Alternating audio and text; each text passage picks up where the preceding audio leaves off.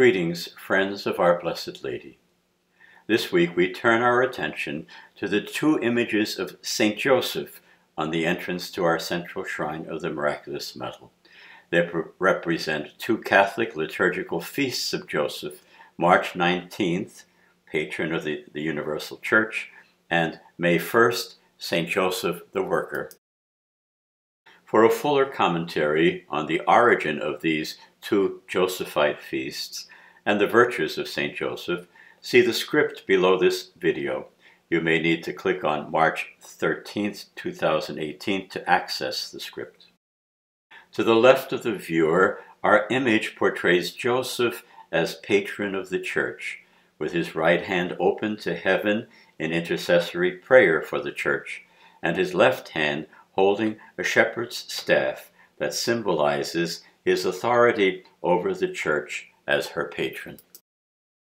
Our second image of Joseph on the right commemorates his title, Patron of Workers.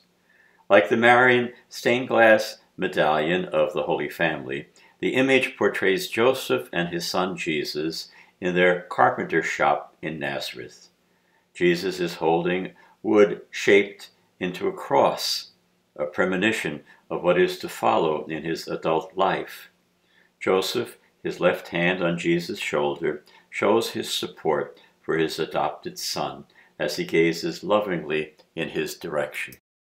Saint Joseph is a, quote, silent saint who was given the noble task of caring for and watching over the Virgin Mary and her son Jesus.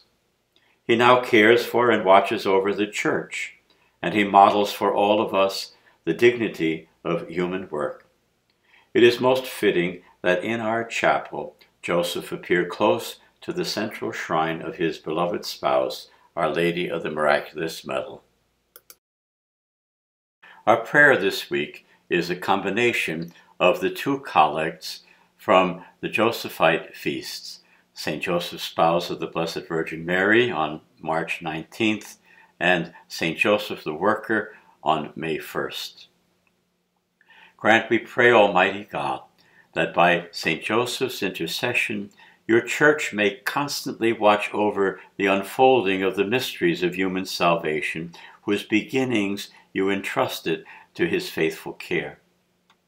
O God, creator of all things, who laid down for the human race the law of work, graciously grant that by the example of Saint Joseph and under his patronage, we may complete the works that you set us to do to attain the rewards you promise.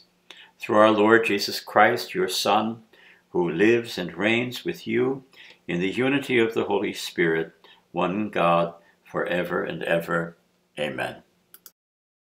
Next week, we will reflect upon the image of St. Elizabeth Ann Seton on the entrance to our central shrine. Thank you, dear friends, for your patronage, and especially for your devotion to Mary. May you always remain close to our Blessed Lady. O Mary, conceived without sin, pray for us who have recourse to you.